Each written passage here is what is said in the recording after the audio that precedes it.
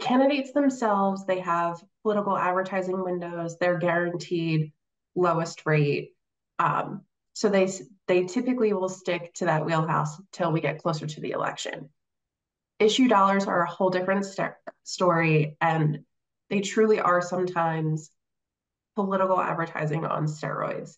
They have a ton of dollars, they have a ton of things at stake in these elections. So they are funneling money where they think it makes the most sense. So I mentioned earlier about Pennsylvania, for example, being a true purple state.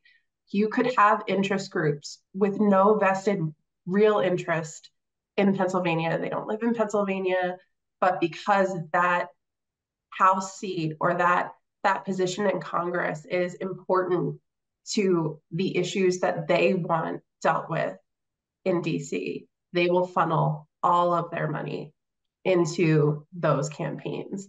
And there is no maximum threshold. They can spend at will, and they often do, which is why I'm sure most of the people who have joined us today, every commercial pod you see is now a majority of political ads. So one, want to reiterate something that you just said. They don't have the regulations that politicians do, especially on some of these platforms. But more importantly, their spending doesn't always stop when the election is over.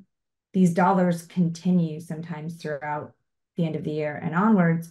So as you're thinking about your allocations, that's something to be aware of. So I learned that this year. Thank you for teaching me that. But I figure our audience would like that too.